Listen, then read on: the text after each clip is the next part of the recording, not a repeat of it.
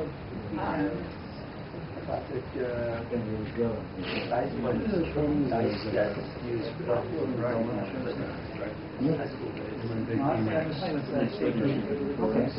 like,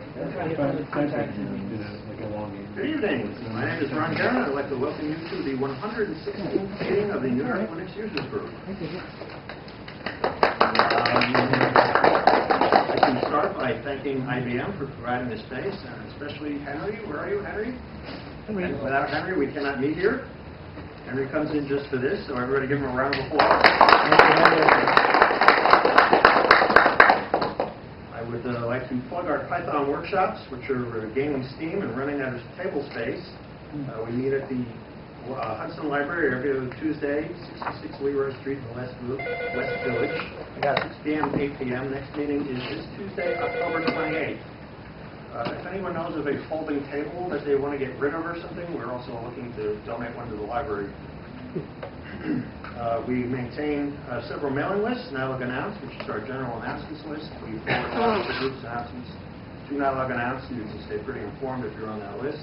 We have NYLUG Talk, which is our technical discussion list. We have NYLUG Workshop, which is our Python groups list. And we have the NYLUG Social list, where you can discuss things that are not technical and that occasionally annoy people on the NYLUG Talk list. We also maintain a very active IRC channel on Freenode at #NYLUG. All of our mailing lists now have RSS feeds, and NYLUG Talk and the workshop lists are now available as a forum. You can find all of these things off of our homepage, including a link to the Ajax IRC client. Rob? Rob, you use that thing. That works out very well? Which one? The Mibit thing? Oh, yeah, maybe it works well. Does anyone have any announcements?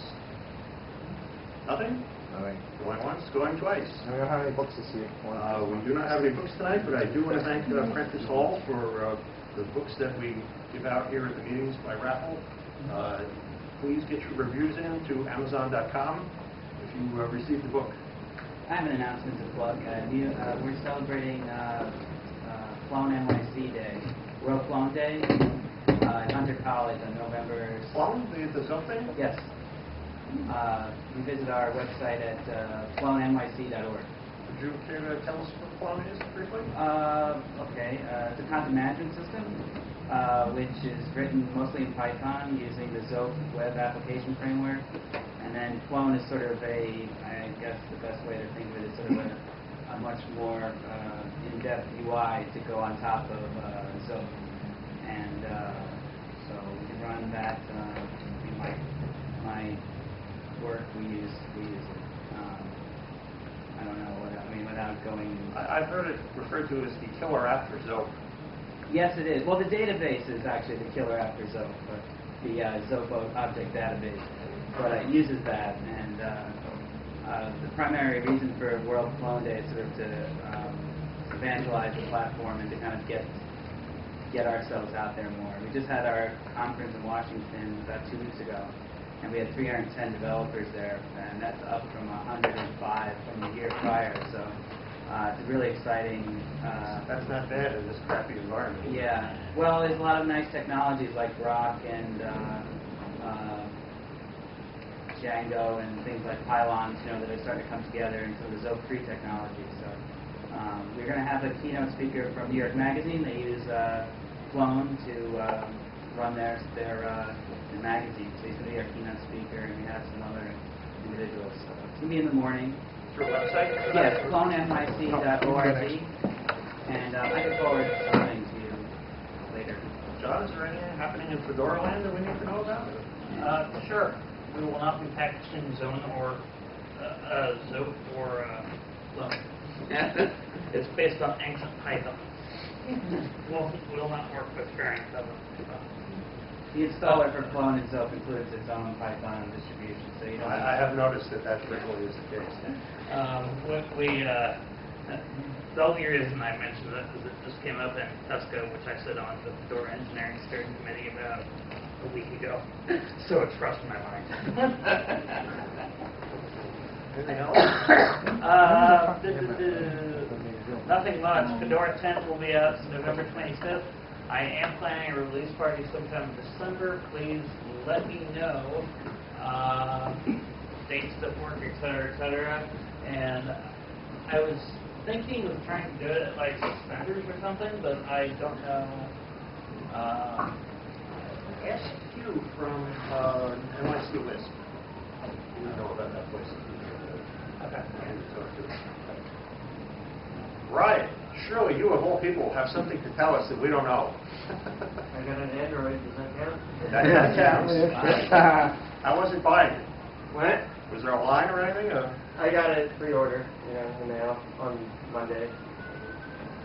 So You far, break so it good? yet? So far, no, I haven't broken it yet, but I dropped it once. If I have to drop, it's a good sign. Any other announcements? Well then, without further ado. Ron, Hmm? next week on the 30th, we're going to do a presentation on Puppet at the Open Source User Group meeting. So if anybody's interested. I'm very interested. Where and when? I'll send a note to the mailing list. Okay. Or is my will? It's the... It's going to be at the Sun Building, but near Grand Central. Okay. Oh yeah, that's the place on Park, right? Yeah. Right. Anyone Like else? Forties Park, I think. And it's probably going to be 6:30 on the 30th. Well then, tonight, Charles Leddy is going to give us a technical overview of Asterisk. Please give him a big hand.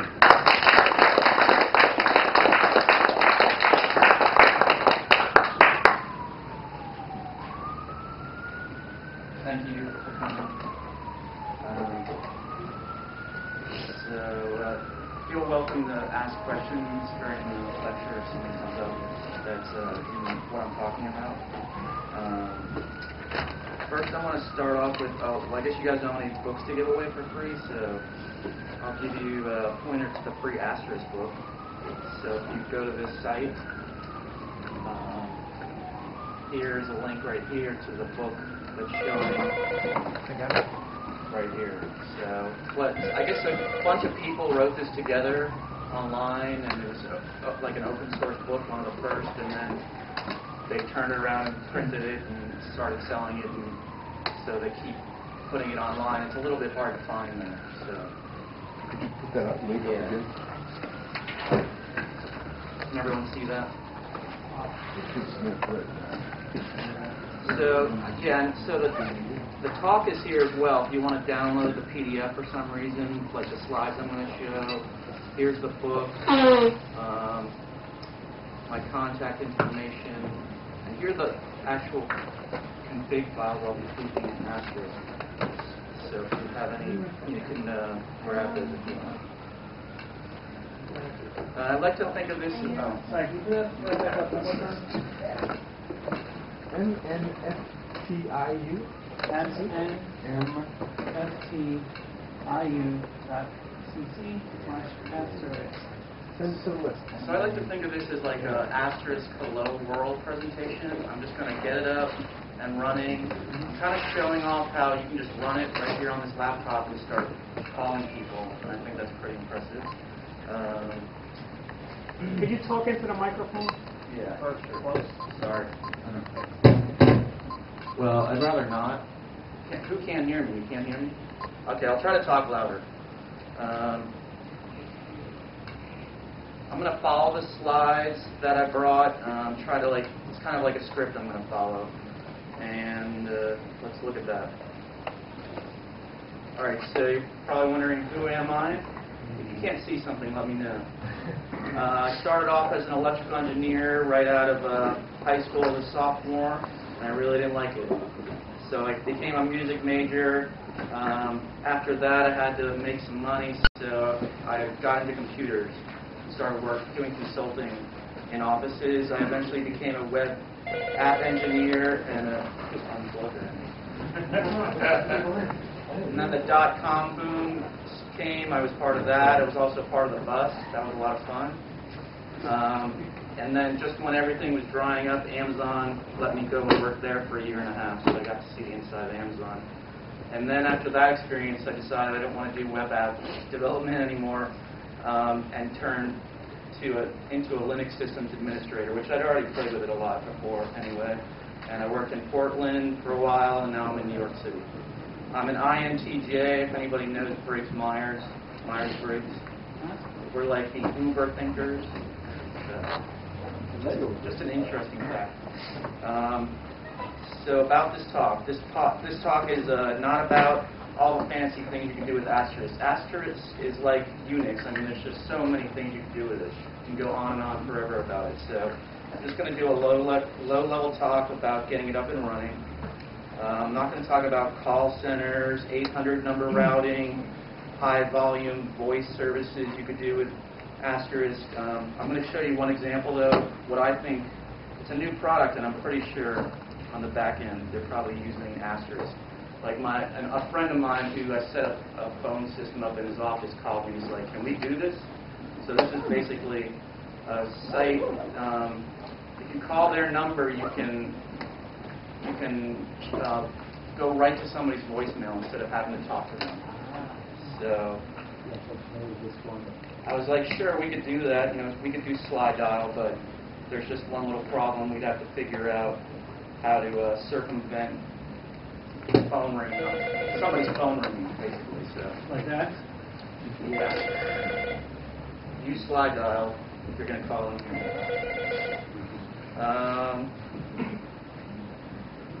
Let's see. So I wanted to start off right away with giving you some pointers about how to learn more about Asterisk. So the main site for if you have questions about something with Asterisk, something doesn't work, this is really the site you go to. You just do search, and every topic is covered on here. It's a wiki, so you can update it. You just create a user. You can have your own page on here, and user page. It's a really great resource. And then the other thing is the free book that I already mentioned. It pretty much covers everything. Okay, so what is Asterisk? A lot of people have a confused notion about what Asterisk is. They think it's VoIP. VoIP is, it's not really just, I mean, there are a lot of things that are VoIP. It just means that you're sending voice packets over a network. Asterisk is a PBX. So what's a PBX? A PBX is like when you have a small office and you have a phone system in there, and you can dial 101 for Bob or 200 for sales, things like that. Those are called extensions, and Asterisk does that. Voicemail is built into Asterisk. You just create an extension, and pretty much automatically you get voicemail. It also sends those voicemails to email if you want to do that automatically. You can route the calls through your internal system, or say somebody calls up and they press, you can have an IVR saying press 200 for sales, 300 for billing, that kind of thing. So that's really what Asterisk was built to do. It also does conference calling if you want to have like 5 people call in from the outside and a few people from the inside and all meet in a room, have a conference call. That's all built in. Okay, so here's just a simple diagram. What is voice over IP? So you just can't have any analog, basically. You're just sending packets over an IP network between 2 phones. So here's where Asterisk and VoIP collide. Here on the left, you have like an Asterisk system with a couple of phones hanging off of it, registered to the Asterisk server. And then you can use Asterisk to register one of these VoIP providers on the outside who will talk to the real phone system, and then you can call your mom, and she can call you. So that's really like how you get back into the regular. A PSTN is where like your normal phone company. That's what that means. So here's a definition of the PSTN. It's the public switch telephone network. Like AT&T, Sprint, Verizon. All right, so now I'm just going to like get the code and build it on my computer and get it running. So where you would grab the code is from this site, which is asterisk.org. Just go to the downloads. And I'm using 1.4 tonight, so you just download the tarball.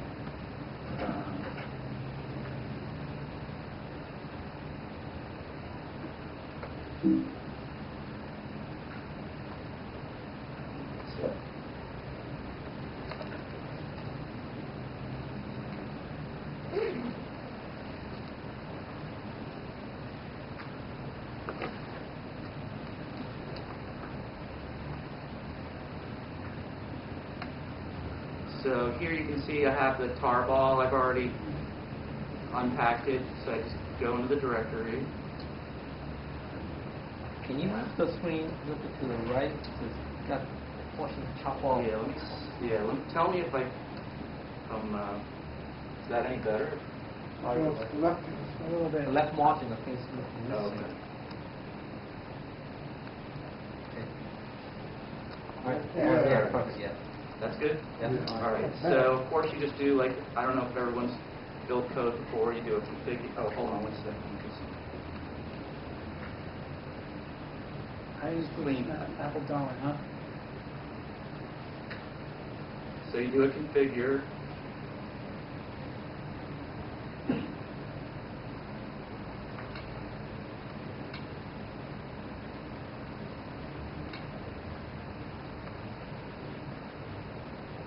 If anybody has a machine here, you can follow along.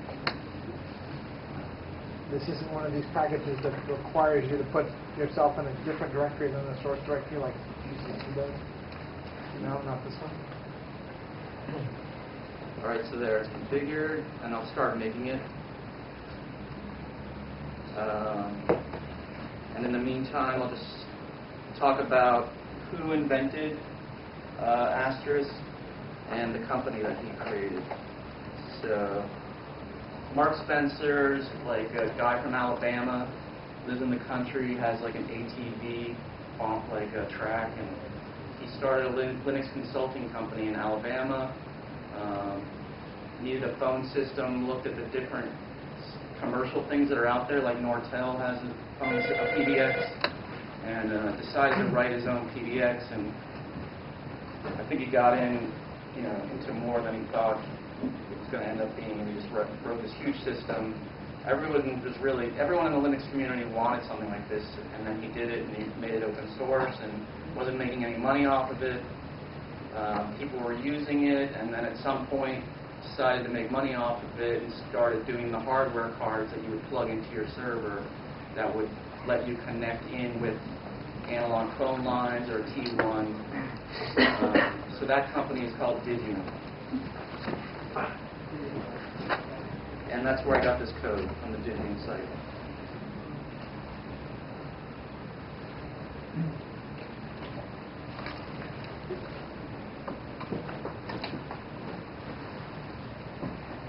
Yeah, the commercial side is actually Digium is the commercial and Yeah, so Asterisk is totally free, open source, but then you can download a module called Zaptel, build it, and then it's the driver for these cards that Digium sells. What's the license agreement? GPL? Yeah, it's GPL.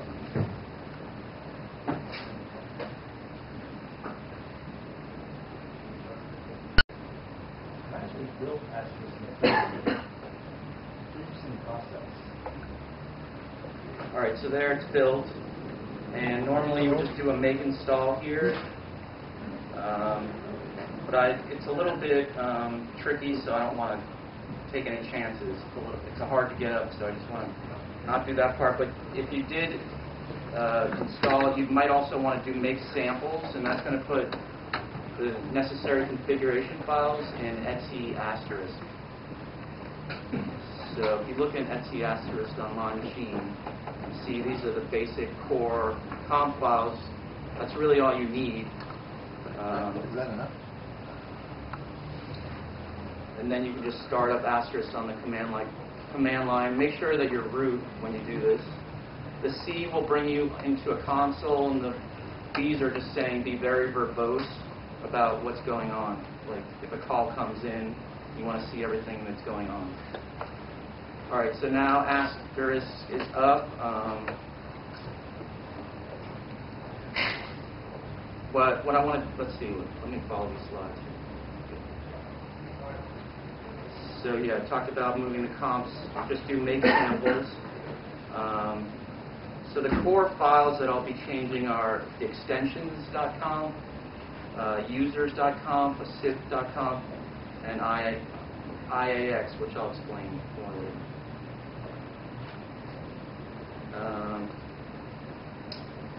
So there are two basic protocols when you hook a phone into the Asterisk server that you should know about. One is called SIP and one is called IAX.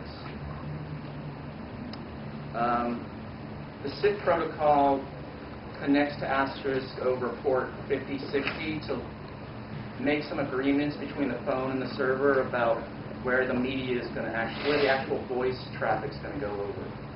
But it picks a random port way up in the high range, and that's where your voice actually goes over. The reason I mention this is because if you're natting the phone through a firewall, out a firewall, or into a system through a firewall, you're going to run into some problems, possibly.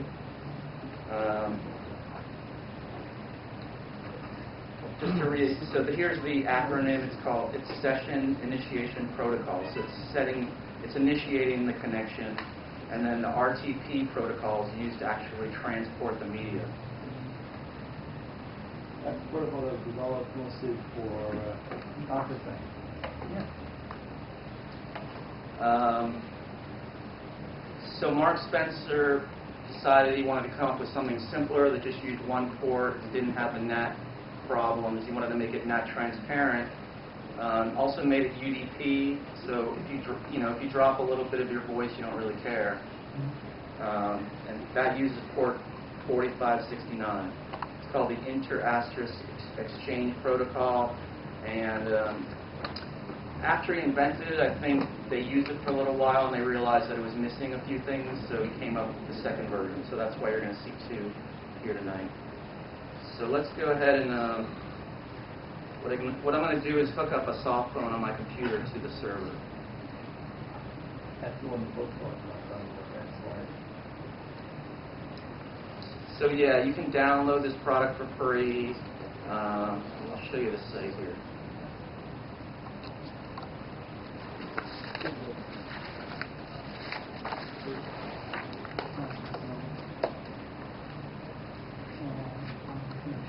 So Counterpath makes it. It's improved over the last few years. It's very simple to use and set up. I can show you how to point at Asterisk once you get it up. Come in here, go to SIP account settings.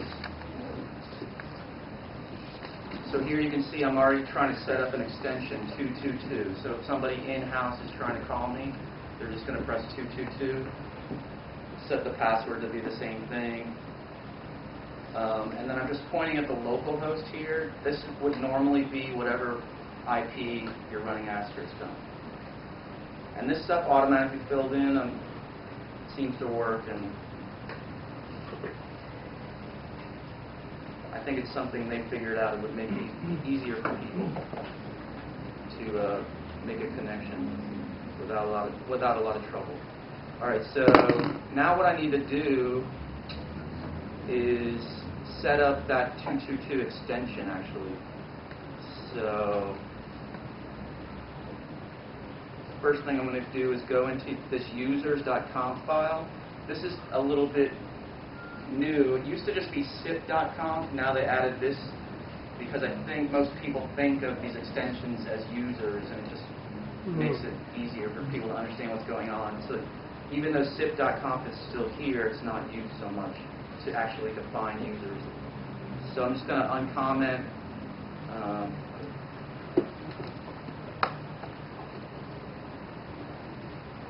Let me uncomment this block of code.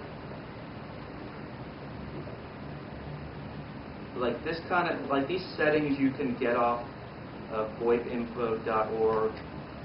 They're very common. Here you can see I'm defining the username, the password, pretty much all you need to set up, like maybe a mailbox. Does it have to be numerical, always? What's that? Does it have to be numerical? I don't think it does. I can't remember for sure. I don't. What's disallow equal all? I mean, you could. The answer is yes. Otherwise, how can you dial it? But Anyway, directly, well, let's not get into the sometimes details voice call about goes that, directly but- to self. Yeah, but you don't route a call directly to an extension typically. When I first started playing with Asterisk, there was something where you could be like John at so and so, and it would actually call. Yeah. So, and like this phone actually, like you could type in a name like that, at like IBM, and it should connect you if everything's set up right. So yeah, it doesn't have to be a number, but I haven't really played with it that much. All right. So anyway, so I made that change, and then if I want it to show up, I just say. Module, let's see, module. Oops, sorry. Aren't you running as a demo? Hold on a sec. Module reload. So then it would reload that change that I just made, and you can see that it picked up 222. Am I running as, what is it, demo? A demo. Like a service. Like a demo. I don't understand what you mean. Demo. Oh, Like it's Asterisk Asterisk running as a PBX. demon? So it's just a process. Just another process, but it, What was that disallow equals all? I don't, you can look it up, but yeah. I know, that's the normal codec used in the PSTN in North America. Okay. That's a codec.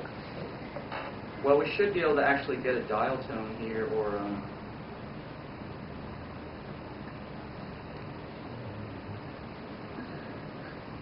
like the rate that it registers is a little bit strange sometimes. I might just want to restart this. Let me just restart the phone, and it should pick up the change. All right, so there. Now I can actually get a dial tone. So that, I think that was a major event for me when I first started using Asterisk. Like, wow, I got a dial tone. But it's not, it's just an artificial dial tone, just to make you feel comfortable that you connected with something. Is that your client generating the dial tone? I think it actually might be the client in this case. What about the video? Is that your Oh, just video? yeah. Just a plus, and I guess, RTP actually transmits video as well. It's not limited. It's any media that you. So I don't know the details of that. But Weird, isn't it? And supported, I think this thing is. So let's see what my slides say. That's my script. All right. So I set up 2222. Let's set up another phone using IAX.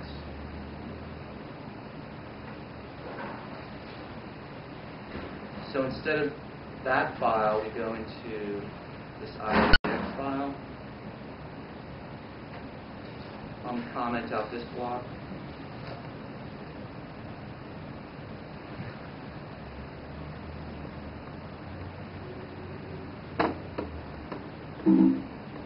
Save it. Reload. And it should just work. I found one IAX phone that actually worked. So I'll show you that here. Loud Hush. There was another one I couldn't get it to work. It kept crashing, like brutally crashing. This works for 9 minutes and then it's going to turn off, so it might happen a couple times. So you have to give them money if you want it to work more than 9 minutes. It's a Macintosh-friendly application. Yeah, believe it or not, since it's Berkeley Unix, it just works. It says right there. Oh, what? Oh, the Loud Hush is, yeah, so you might be able to find IAX for Linux or Windows or something. I haven't really tried, so they're probably flying it out there. Usually there's a key like Twinkle or a Kiga. It was quick 5 minutes. Kiga does not support IAX protocol. No, it only supports SIP. Yeah. There's another one There's for a Zoiper works. Yeah, there's another one for Mac OS X called Xmeeting, which also works with SIP. I don't know if it works with IAX though. And there's also for using SIP over NAT, you use S10 called Simple Traversal of UDP over NAT. And if you set up an S10 server, like there's S10.tiga.net is the one I use. And If you're not a network engineer already, you're going to become at least a mid-level network engineer using Asterisk and debugging situations if you're in a real business environment. You get like one person won't be able to hear the other side of the conversation. You'll get weird echoes. So it can be a nightmare, and so you're gonna start getting into the details fast. So it was good for me. It was like it forced me to learn a lot. All right, so these two phones are set up. So let's make our first call. Here's a. Did that work?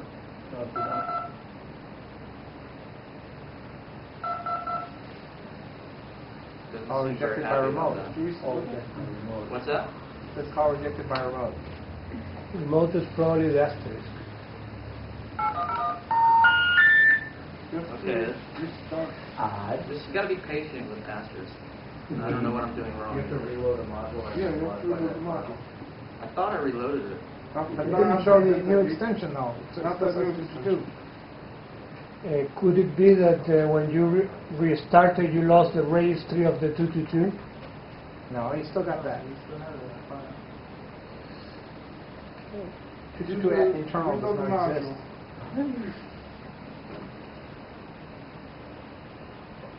Oh, like I reversed this or something? No, what I'm saying, didn't you turn off the asterisk and turn it back on? There's a space at the end of that line. That matters. This, no. Could I suggest just to X-Lite, turn it off and turn it back on? Yeah, maybe. Close it open. That didn't really happen last time I gave this. I gave this talk last week and it went fine. So. And maybe your Macintosh is just being a groove run. You can get some weird, situations with these. I don't know where X-Lite went.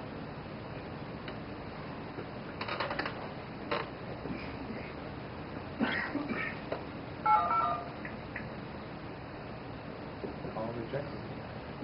You have to reload the module. So what this brings up, Did a you not point save I wanted it to in the make editor? is in this log, one other good conf file is this logger.com. And here you can set a full log. So I recommend doing that when you're debugging issues and then tailing the log here. And the stuff we're seeing here. But you'll see most of the stuff on the You see, console. unregistered SIP 222, put the X-Lite again. Your phone's not there. No, erase it. Now try the call. You can't call yourself. calling is unavailable. What's 8101 this time? Yeah. Not found. Can But it's odd because when you do the reload, it only shows the 222. It doesn't say anything about 8101.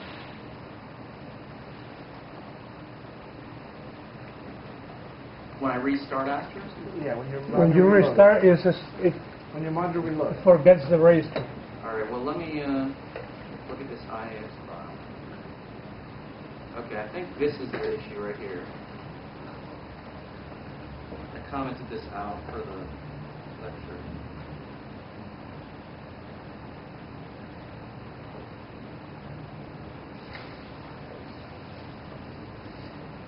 This stuff is basically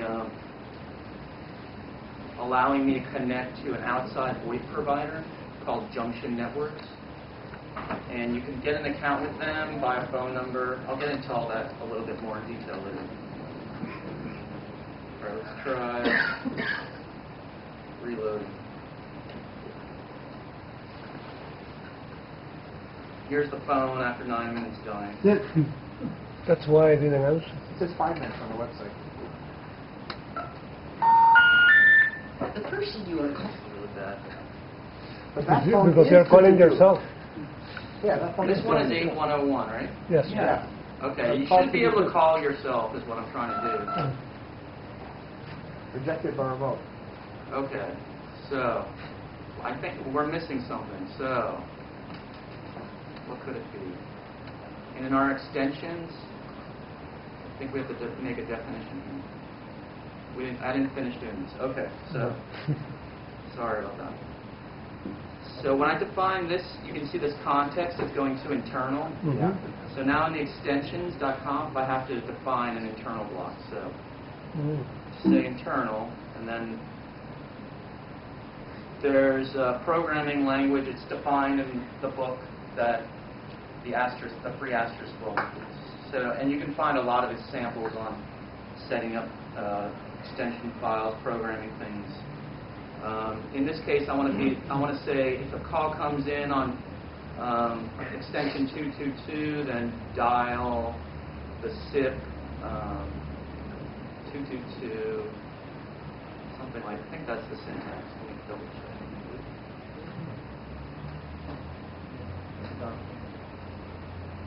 Steal this here.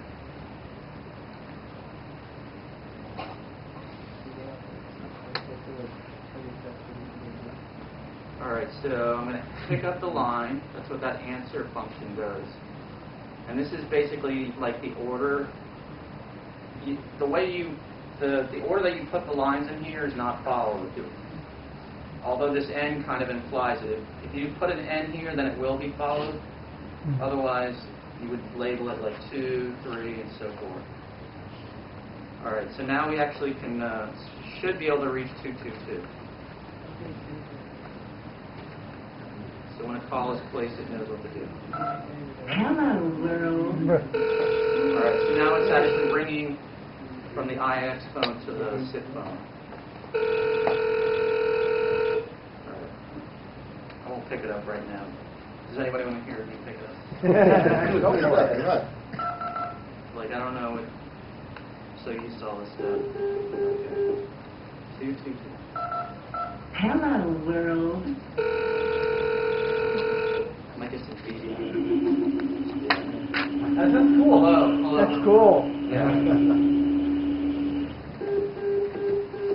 There you go. So our first call.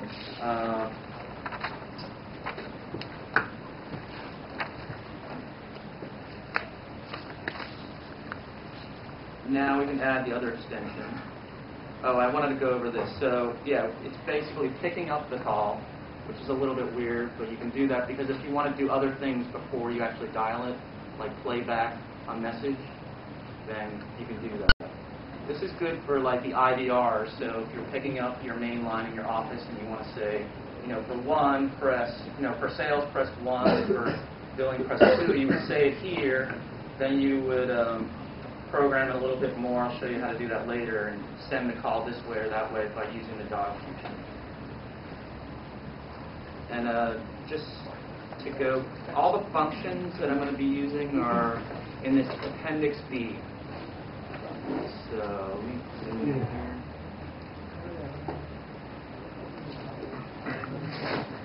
So here you can start seeing the functions. So we use answer. So there's the answer function, and it takes a delay. You can read the details of what that means here. Playback.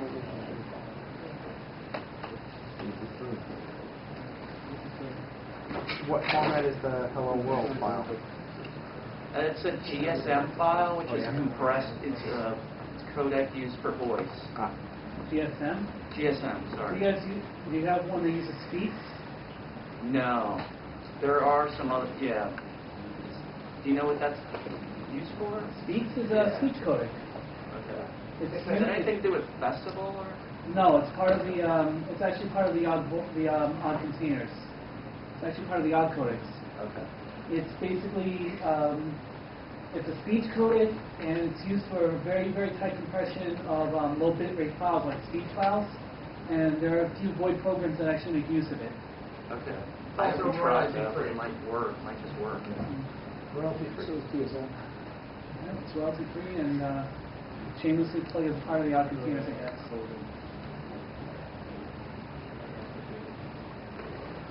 All right. So The playback function, basically, there's a definition for one of the playback functions. When you install Asterisk, it puts a bunch of sound files in var-lib asterisk. So if I do a find in here, you'll see like the files that come with Asterisk. Right.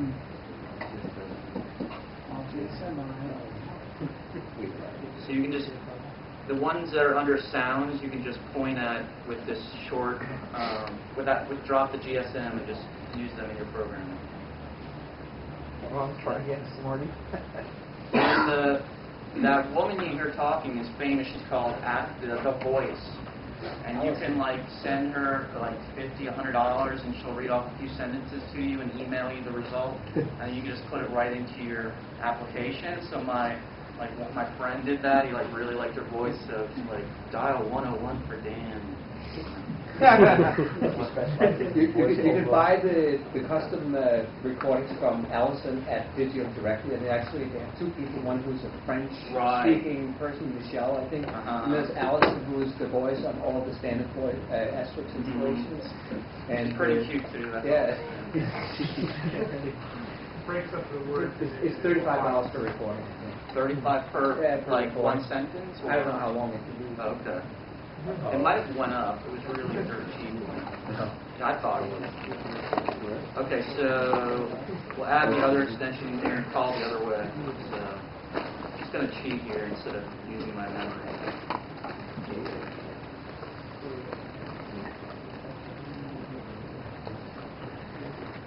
So just one line like that.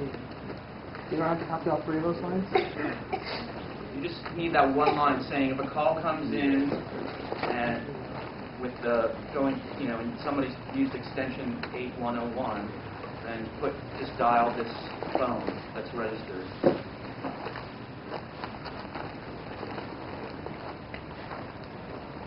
So you reload Asterisk and start this application up. Start up the IAX client and dial 8. On the SIP phone, dial. Whoa! Sorry about that.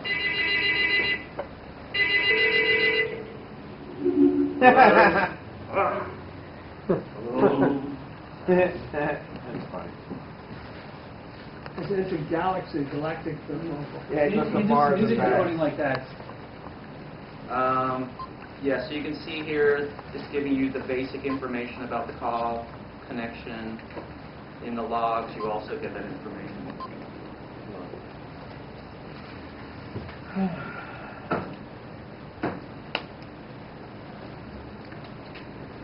All right, so that's just doing internal calls. Now I wanted to show how you could actually talk to the outside world. So when I uncommented that stuff in IX, when I had this little bug and I didn't know what I was doing, basically this is a string that allows me to connect to a server here at this location and make an IAX connection. You can also connect to junction networks using SIP, but I just prefer to use IAX. So and you can if you want to steal this and use all my money, I'm only going to let you make $6 worth of calls and that's going to fail. And how much does it cost? Is it $6 a lot of calls or a little? Yeah, let me.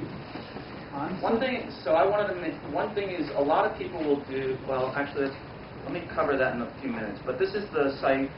This is the company that I use, JunctionNetworks.com. And for incoming calls to my phone number, it's like 3 cents a minute.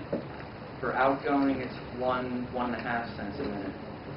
So if you're not happy with whoever your cell phone provider, or if you're using somebody like Broad Voice or Vonage, and you feel like they're charging you a monthly fee and you're not using it, you can just set. This was one of my motivations for setting this up. Now I just pay for what I use, and that's it. They have a really good tutorial on here on how to connect to Asterisk. They're a very Asterisk-friendly company. A lot of places aren't. So they let you use your Asterisk server to connect to their server. and make calls both ways. So that's pretty good. And here's one of their support pages that tells you how to make, what to put in your extensions files.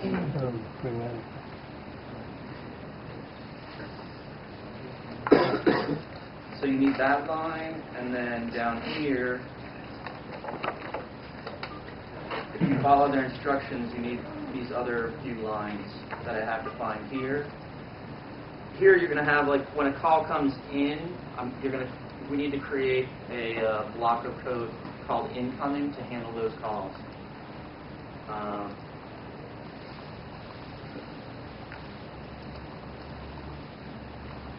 Then you restart Asterisk. Reload the changes. Why did you say no less than 2 days? I don't know. There's so many things going on. I can't know them all. But if you do an IAX show registry, you can actually see now that I'm registered with that server. So theoretically, I could just make a call going out, I believe. I might need some more. I need this outgoing block in my extensions.com. So I save that.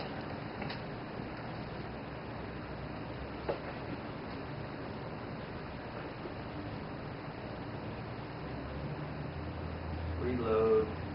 And we could try calling somebody here if somebody wanted me to try to call their cell phone. Yeah, you can call me. You can call 732. What? Can you call 732?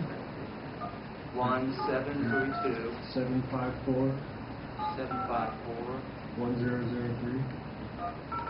1003. Yeah. The person you are calling is Okay, that didn't work. Try mine?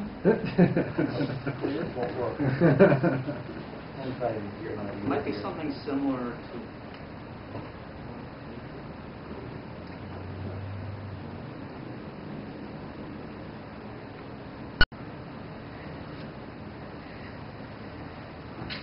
There should be like an outgoing definition.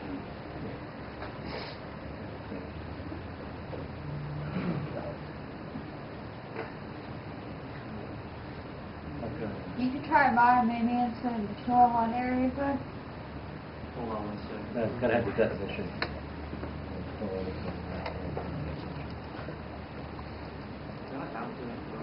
Yeah, the other one had internal outgoing. Mm-hmm. In the other one, extension called final. Extension. Yeah, that's not used. That's just my.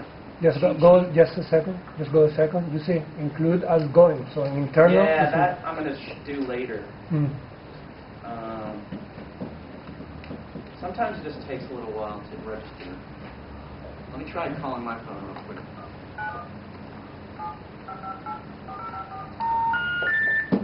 Try mine. Do you need to dial the 1? Yeah. Dial 9 to get out? Yeah, because this definition here is saying Or dial 1? the number that's being dialed coming in is a 1 followed by this N doesn't have a 0. It's 1 through 9. Okay. The X's are 0 through 9s. Try 201. 201? 201. Is that your phone? Or? Yeah, 201. Okay, hold on one second. Seems like the more global issue, though. Try this at 201, not the 1. There might be something wrong with the firewall. I registered didn't with test provider? this and some. Do you have to put the window first? 201-887-6440. Okay, let's. Were you on the network here? The CLITEL, the extension not found, it says. See, that would seem to imply that this. What I can do is just like. I know this works, so I'll just put it here for now. Rename the other.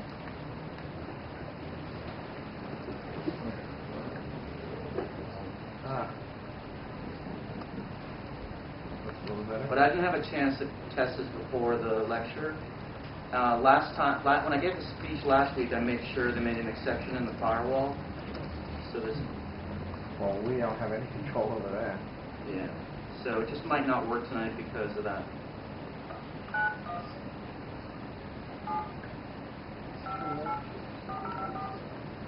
Yeah, yeah. All right. Well, I'm just missing something in the config file. I'm not sure yet what it was.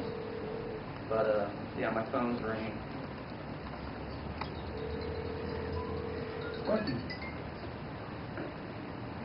Hello. So, There you go. There you go.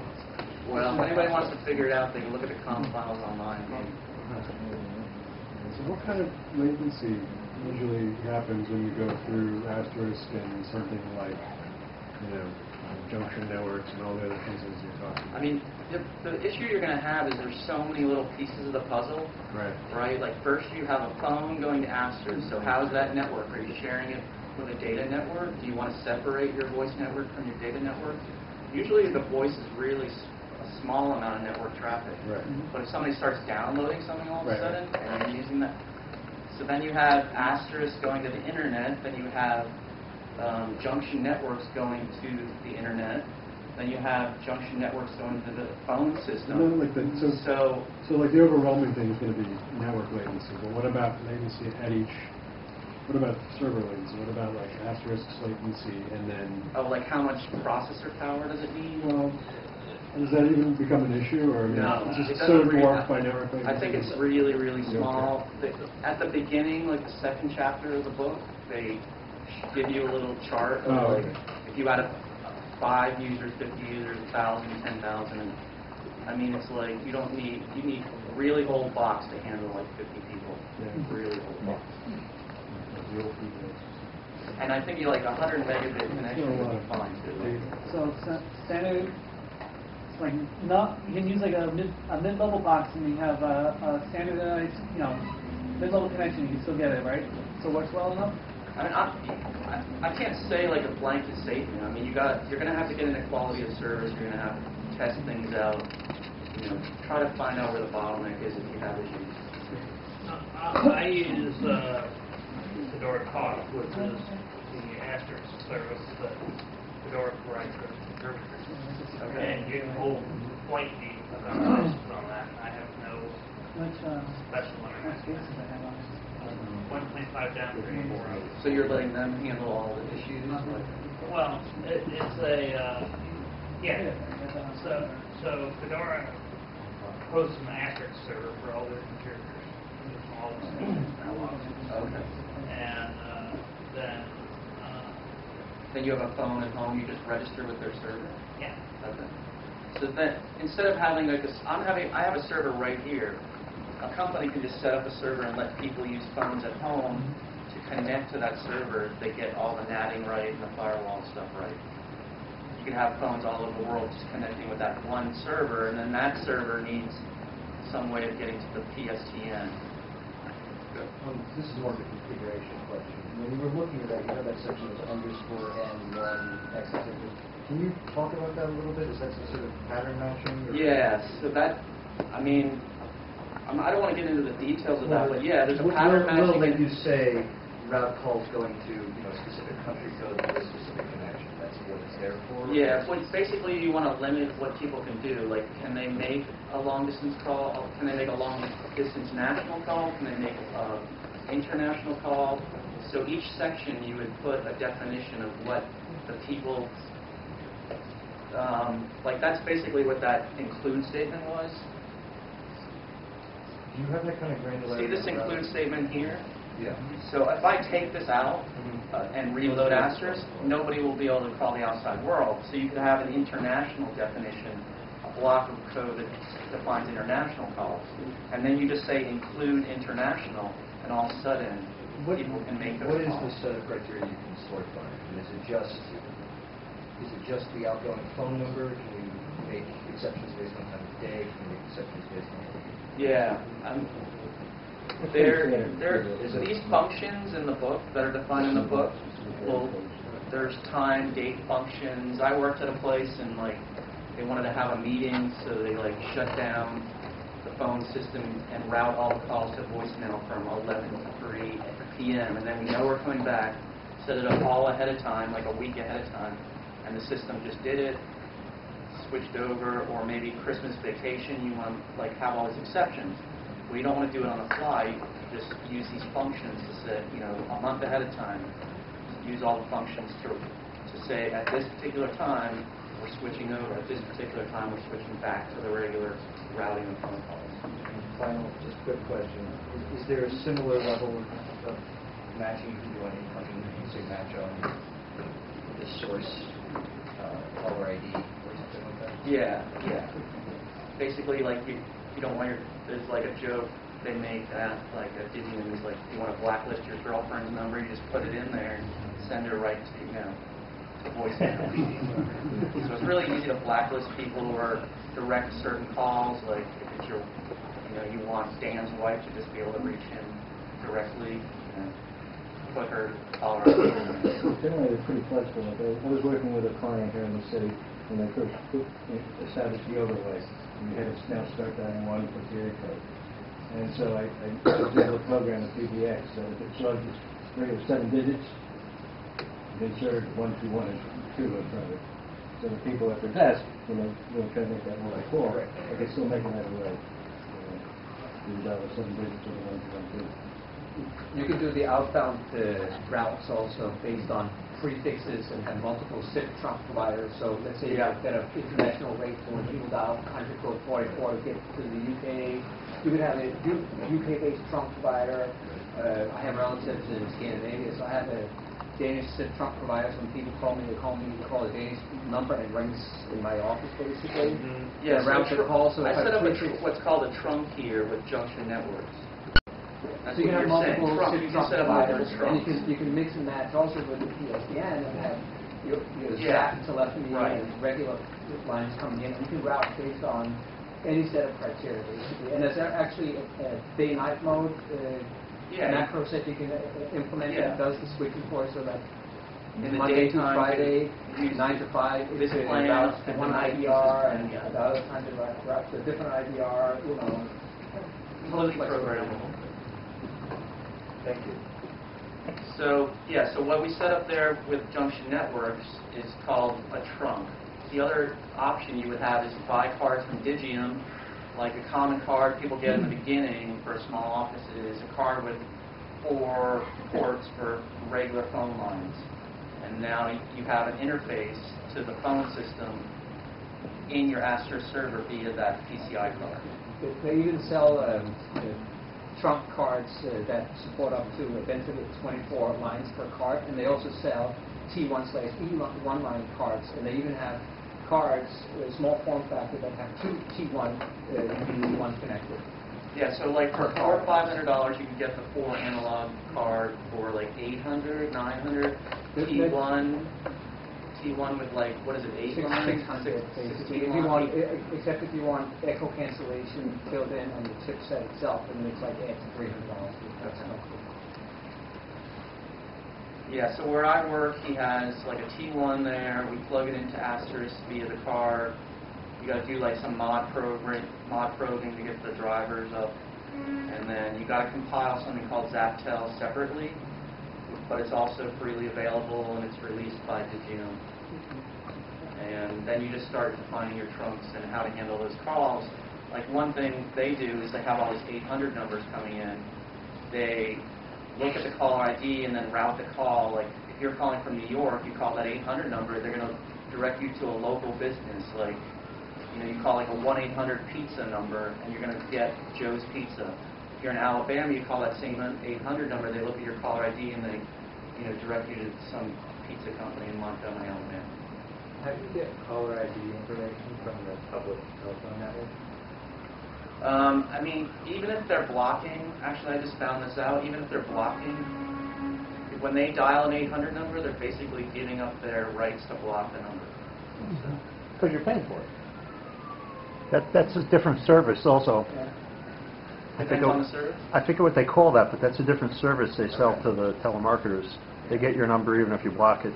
Yeah, if you dial an 800 number, it's not worth blocking. It won't help. So one issue you're going to run into if you want to not go through the PSTN directly, if you want to go through one of these VoIP providers like Junction Networks, or there's another one called VoIPjet, is a lot of them just want to work for call centers who are dialing out, and you'll pay like 1.5 cents. But very few of them want to like actually give you a phone number and take calls for you. And that's what Junction Networks was one of the rare companies I found that would do it. So if you're going to do this, you want to So probably you're saying use them. it was twice the cost of an outgoing call? Yeah, it's double to get a call coming in. To have the phone number is really cheap, like $7 to register, and that's a couple dollars a month. It's really dirt cheap. But that's what's origination. Let me see, I think I have it. So there's origination and termination. Those are the two terms. One's going out, one's coming in. And then I got this definition like from Wikipedia, and I thought it was amusing because it doesn't make any sense at all. Because the phone system people, like their perspective, they used a definition from a certain perspective that is completely confusing. But so you don't have to read this. Maybe you can download it later. But I drew this diagram to basically get the message across. On the left side is termination. You have an Asterisk server. You're dialing out to the real PSTN, to a phone number, like your mother, right? So, but with origination, you actually have a phone number where somebody can call the PSTN and it can get routed to you. So that's the difference. Pretty simple. So termination, 1 million people do. Origination, I've only found one. I haven't looked that hard, but put that on. All right, so the last thing I can show is the IVR. Oh, and somebody could actually call my phone if you want to try. I will. Okay. So we could test an incoming Okay, call. what is it? 1-503-523-1612.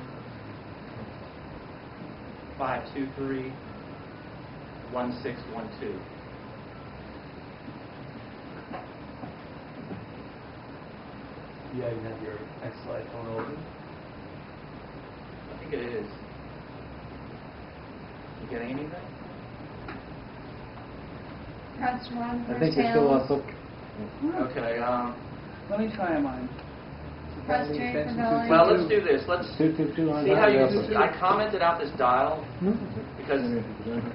So let's uncomment that and comment out this IVR that I set up.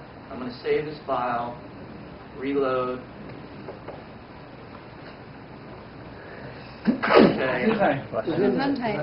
Now try calling. Okay. Call the number again. All right, I'm calling. I got it. You got to raise for it. I think it takes multiple calls at once. Oh, there's mine. So you can see, Yep. that's Wait, another where's thing that mine? Junction Networks did that was really cool. And that's cool that you both called because they can show it. I didn't even think about doing But that. you're blocking it though. So you can like supposedly have 8 calls coming in and handle all of them. Well, why did you need multiple lines? You can see the phones are ringing and 2 different caller IDs. And I mean, if like 5 people want to try calling, we can test the system. Did anybody get the number? Like try to max it out. Okay, everyone It's call? 503-523-1612. How long does it ring until it gets up? I think it'll. I don't know. I don't have voicemail set up, so it just might go forever. Aw, you're cheesy. You don't have voicemail set up? Aw, come on Well, I now. could show you how to Get set up with your voicemail phone. pretty easily, but I just forgot to do it in the last demo, and I was really lazy this week. All you can do is just put your phone number in there. Well, what's going to call? It's going to miss the call. Limited by the number of inbound calls. Everybody is busy congested at this time. Busy here. Give it up, give it up. That's not mine. I'm getting a busy signal, so. All right, I'm going to Everybody's gone. Like, I think Junction Okay, Networks cool. is over-promising on that aspect, but at least we got 2 at once. Well, typically, it depends on the plan you get with the I got SIP there, yeah. provider. They will typically tell you get max number of concurrent calls of Right. ports per trunk, basically. So Right. if you have a standard commercial SIP trunk, it's limited only by your bandwidth typically. But typical providers such as Junction Networks, Telesys, Teliac, whatever, for an inexpensive home line, they will give you 1 or 2 concurrent connections. That's it. What's that? Well, it's trying anyway. Anyway, feel free to keep trying if you want to test it. Anyway, well, the last thing I'm going to do here is show you the IVR that I set up. Now we can call and see. Oh, now if it's coming in on mine too. Hey, move that jacket a minute. Move the jacket. I think you should implement. Ah, there it is. Multiple are coming in. Right, we got 2 before. I'm sorry, you guys didn't see that. Yeah, we got 2 before, but I don't know if we got 3 or 4. I'm getting busy. Busy? Yeah, I think I'm getting busy. we're maxing it 2. But maybe it's X Lite, the one that is match. Yeah, Oh, there we go. There's her. Can you set up a conference call? If you put the Well, if I try it IVR, one more time. we can call and see how many. What was it with Oh, you know, so there's a trick with the Meet Me function does the conference calling, and you need ZapTel. Yeah, now I'm getting a busy signal. And since Yeah, I got I'm not one using a card, so if you had a card, then Well, you can have a focus app compile so that even though you have only 6 This prompts, is pretty cool. you just need the module compiled, basically. There's all you already need. compiled. You don't actually have to be using it. Now, you, Okay. So I guess I can only handle 2 at once because I'm still getting busy. Put the IVR and we'll try. No, ZapTel is just typically the software that's used Ignore. for the hardware. Ignore. Anyway, so I'm gonna route the call to an IVR instead. Wait, the internal, it says 222 and playback. Hello world, that means that whatever you write in there, it'll play when you're dialing, right? Yeah, we got that before. When the first call I made, it like picked up and said "Hello world." So that's what that was. Will you put something alternately very silly Here, in there? like 888. If I want to do like a test recording, it's going to go to this. So here I'm saying go to this block of code called test record, and here it is, right? Yeah. It's going to. Okay, I could show you that it would say Pennsylvania. You want to hear it? How can you block a number? So it's going to record to temp/name.gsm, and then there's some other parameters there you can look up for that function. It's going to play it back after I hit the pound sign, and then it's going to hang up. What's this? This is good for if you want to like create your IVR on the fly using your phone. Then you have a file temp./name.gsm, and you can just move it into place. You just put it under varlibs asterisk sounds, and you just start using it. So, like if you want to say, oh, like sorry, we're all out of the office on a picnic, you just call this, record it, move it into place, and program your IVR, and you're done. How do you block a number? Well, to block, all you would do is say, if you go up here and on incoming, you would just say, if it matches a certain pattern, like whatever your phone number is, I would just put your exact phone number in here, and then I could send it, wherever I want, to voicemail, or just like hang up, just hang up immediately. I could just use the hang up function here. So let me test 888 out, and you guys can listen.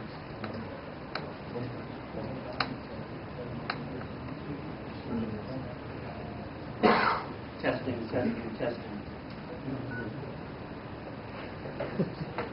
So there. So I'm also recording with Asterisk through my phone. And I could let you guys, I could route it to that, and then you guys could call in, press 888. I'd have to make it prompt you and all that. Okay. So if you make too many calls and they can actually connect, so I'm going to run out of money. But so here's the IVR that I programmed. Okay. I don't care if I run out of money. It's just letting you know. It might not work. But it's only when the call connects that you get charged anyway. So I think you guys are it's not picking up, so it doesn't matter. So I made this IVR. It's basically going to ring, wait a little while, pick up the phone, and then this Allison woman, it's going to sign. Then Allison's going to say, press 1 for sales. Wait a little while, press 2 for accounting, blah, blah, blah. And then here's, let's see, where's the... So you can see I have a 1 here in the beginning. That's basically saying if the person presses a 1, go into this block of code. The first thing you do, play some silence, say the word sales, say thank you for calling, and then go back up to this is basically saying go back up to the top here. and start over again. So that's a loop. Then I have another loop if you press 2, and then another loop if I press 3. So let's try it out. So you guys can hear it. I'm going to do it here. We just saw 777. So I made it 100 here. I made the extension. So this is actually an extension. 100 goes to my IVR. I can make it anything I want to do.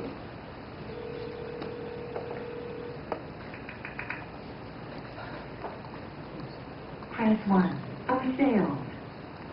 Press 2 for accounting. Press 3 for billing. Press 1. Oh. There's also like a timeout. Sales.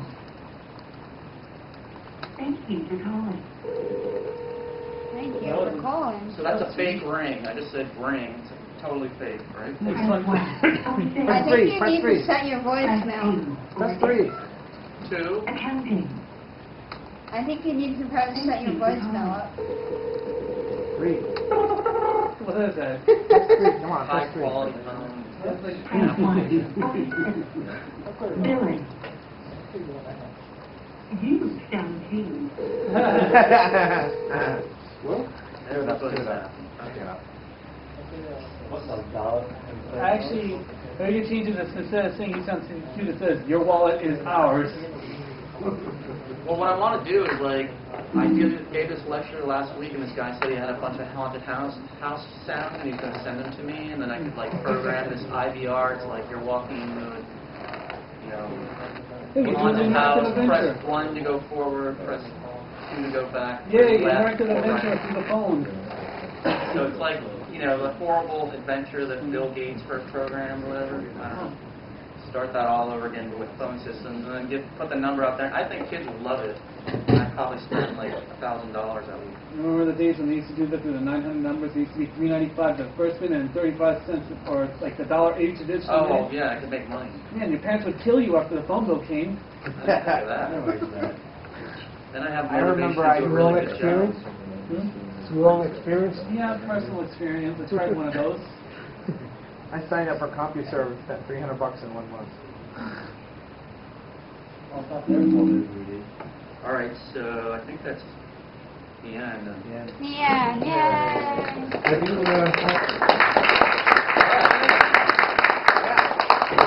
Have you had any experience with Asterisk now, GUI?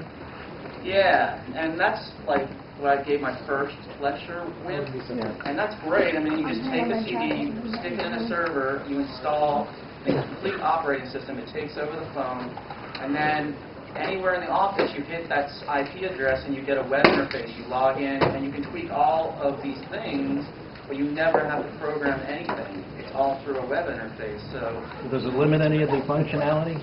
in what? Does it limit any of the functionality you have with the command? Well, if you want to do fancy things, it is, but you can do almost everything you can imagine. Like, you can make groups, you can ring multiple phones at once. I mean, all the stuff we did tonight, for sure, plus they pretty much thought of everything through that GUI. What product are you talking about?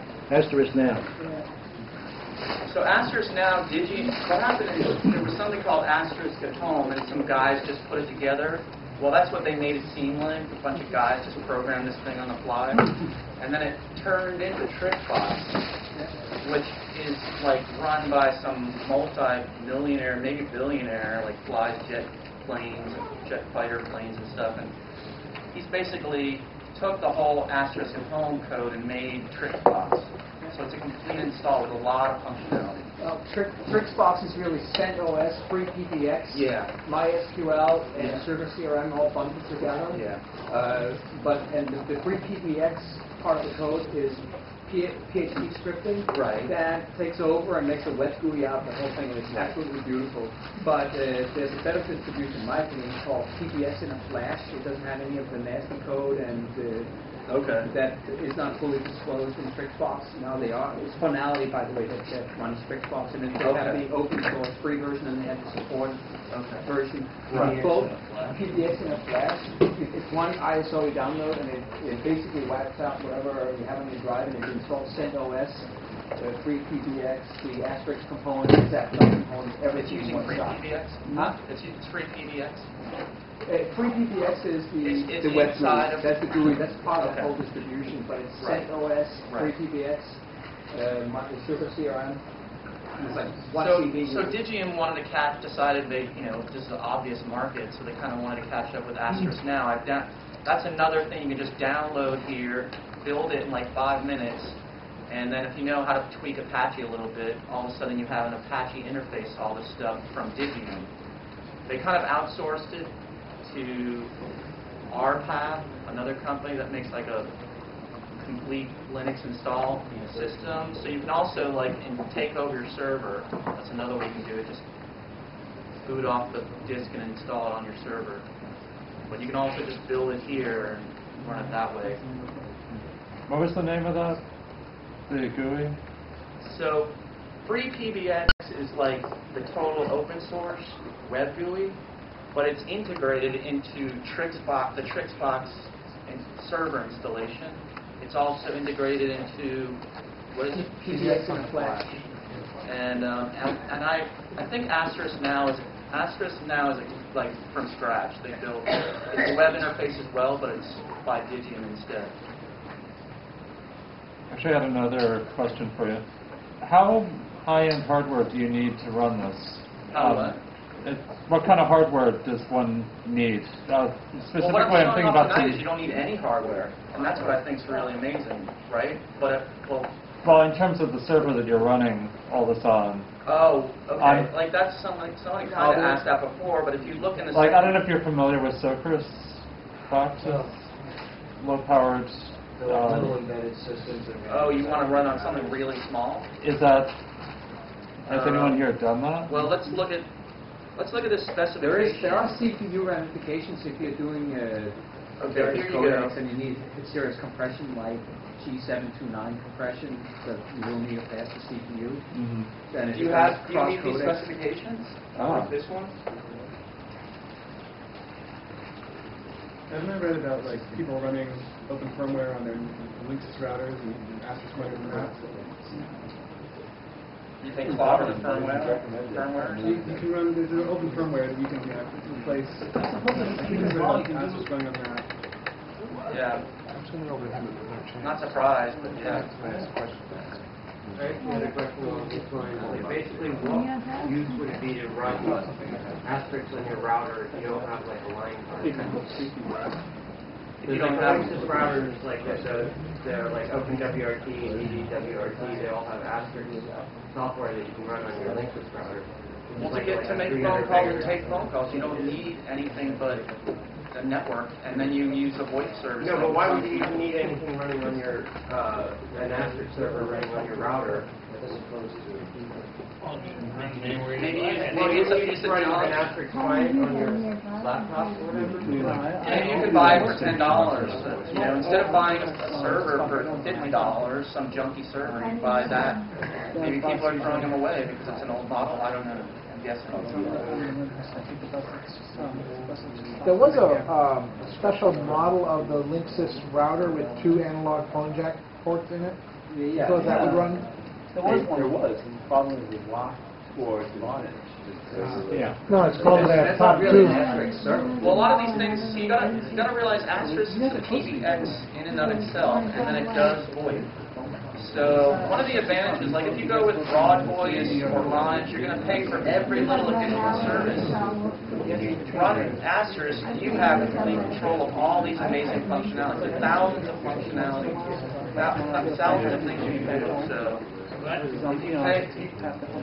you go with a normal VoIP provider, you're going to have to pay them for every little step of the way, and maybe a lot of things aren't even going to be available to you. Sorry, 2 unrelated questions. One, do you know if there's any support anywhere doing other hardware outside of There are clones, I know, of the Digium hardware, but you should be careful because I fought with one once and it was ugly. I'll take that, but I'm not. The other manufacturers like Sangoma or whatever. Yeah. They're very popular. I think it's more popular. Yeah. Like, And our phones that are supported can be anything from Cisco to Astra to Grandstream or whatever, you know. And you can have those ATA adapters also, so you can have Yeah, what I showed you tonight is I showed you soft phones connecting to Asterisk. You can get a SIP phone right here, plug it into the network, you know, bring up its web interface, point it at this IP address, type in the extension password, and it will register with Asterisk, and you can pick it up like a real phone, right? I was more curious about non-SIP. They make cards, they might do not constructing internal. Yes, the cards that are available are both FXS and FXO, so you can connect anything, either way. And then final question, totally unrelated. Is there any functionality, I'm guessing not, to call external programs when you're doing that pattern matching? So let's say I did set some sort of complex blacklist, and I wanted some sort of break. Is there any ability to, rather than have to program it in line for line, matching specific phone numbers, to call an external program? Free PBX has a module, blacklist module, it's sustainable. If you look in here, there's, see this asterisk gateway interface? Yeah. You can use Python, Perl, Java, blah, blah, anything to control Asterisk. All right. Thank you.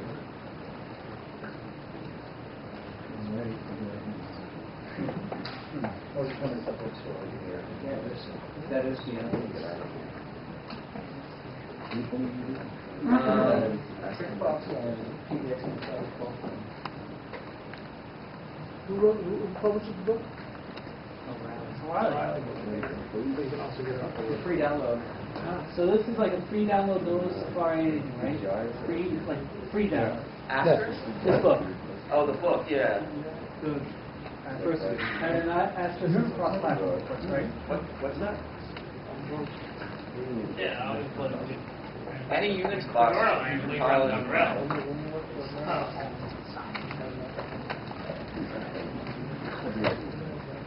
Well, thanks. Fun. I